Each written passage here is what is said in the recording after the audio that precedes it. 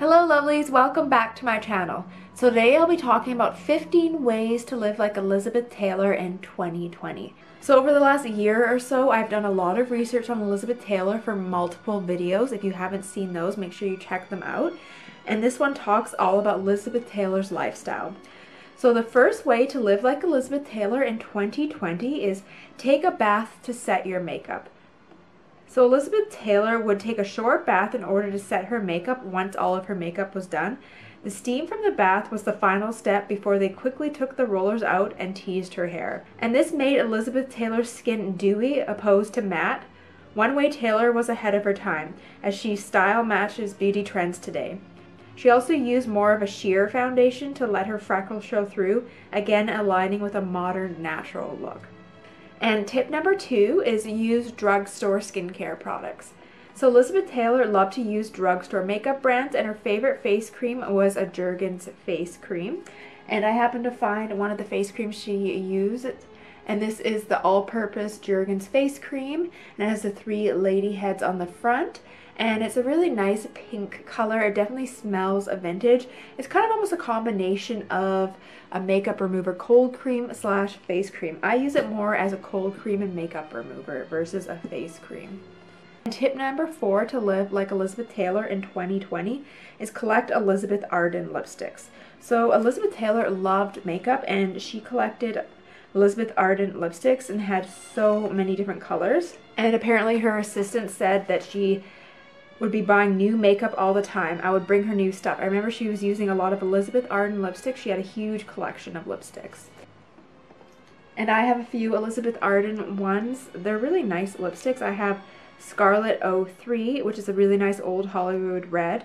And then if you're looking for a nice pink 1960s one, there's Baby Pink 22. And tip number 5 is add lip glosses on top of your lipsticks.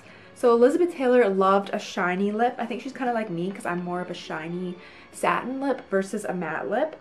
The actress spent a lot of time on her eyes, blending different colors. Moist lips were important to her. She loved a shined lip.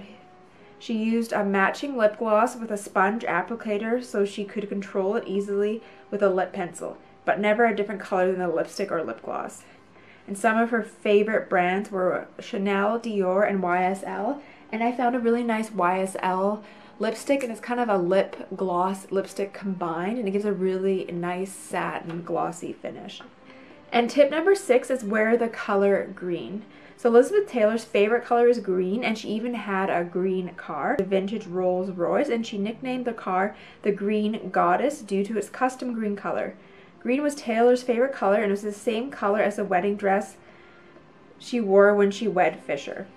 And tip number 7 is eat a classic farm style breakfast. Elizabeth Taylor's favorite breakfast was 2 fried eggs, hamburger patties, hashed brown potatoes, and a stack of silver dollar pancakes and maple syrup. Although Taylor eventually traded the decadent meal for a simple breakfast of seasonal fruit, whole wheat toast, and a tea of coffee, she said, "I still have a big appetite. I think I could happily polish off a huge breakfast today, even though I wouldn't dare try." And tip number 8 is indulge in a hot fudge sundae. So Elizabeth Taylor loved and lost many times in her life, but she was steadfastly loyal to her favorite foods even while dieting. She especially loved to indulge in ice cream milkshakes and hot fudge sundaes. When she was a teenager, she loved peppermint milkshakes and hot fudge sundaes from Will Wright's Ice Cream Parlor.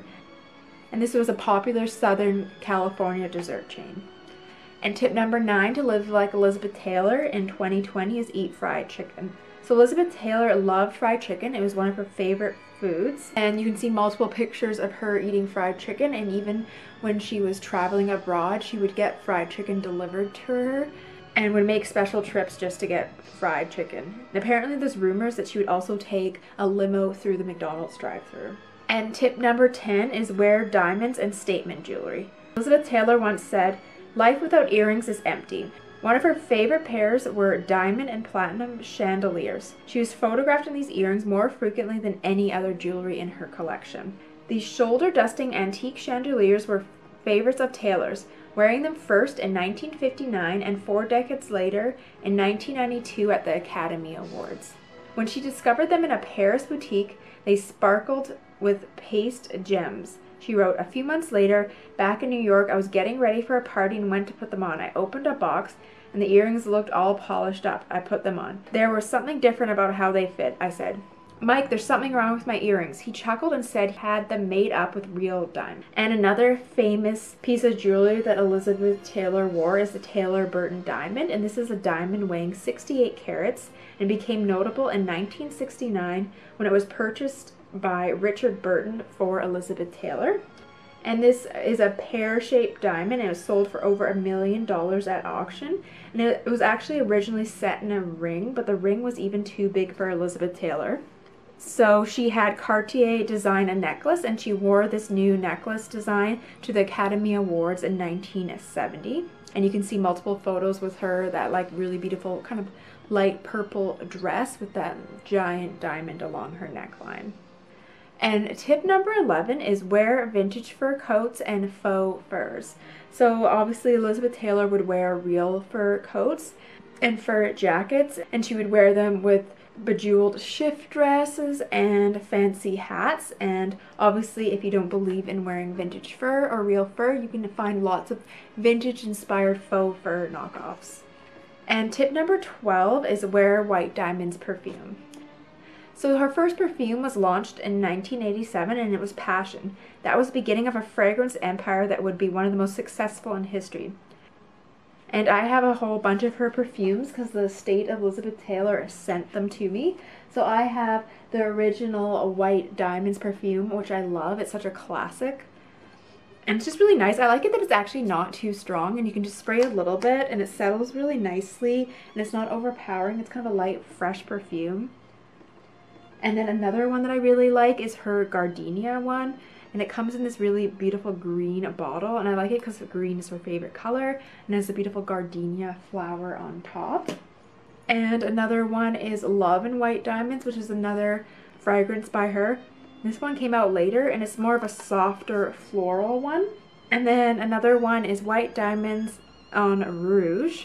And this one's really nice too. It's a little, I don't know, it's hard to explain the difference between the original White Diamonds, but it's a little bit more sultry and smoky, I would say. But I like all three of them and wear them all the time. My favorite for daytime, I think, is their Gardenia one. I also do like them that they're not too expensive, so they're quite affordable, and they're not too overpowering, and they're like light, fresh fragrances that you can kind of spritz on and don't have to worry about like being overwhelmed with perfume. And tip number 13 is use Elizabeth Arden 8-Hour Cream. So later in life, Elizabeth Taylor switched to more high-end beauty products and used the original Elizabeth Arden 8-Hour Cream. And this one came out in the 1930s, and she absolutely loved this cream and even had some next to her bed and would moisturize her hands and even her lips before bed. And tip number 14 to live like Elizabeth Taylor in 2020 is use Macquifard setting powder. So I originally found out about the setting powder when I was researching Elizabeth Taylor for another video, and you can buy this one on eBay still, and it comes in this beautiful purple container, and it just reminds me of Elizabeth Taylor's eyes. They're like this beautiful purple color, and it just looks very vintage. Even though it's not vintage, you can still buy this one today, but I just love the look of it, and it's an incredible face powder. It works so well. And tip number 15 to live like Elizabeth Taylor in 2020 is wear unique statement hats and turbans. So I found numerous photos of Elizabeth Taylor wearing really unique turbans with jewels and diamonds on them. She also had some really interesting hats too in her collection, so she was huge on accessories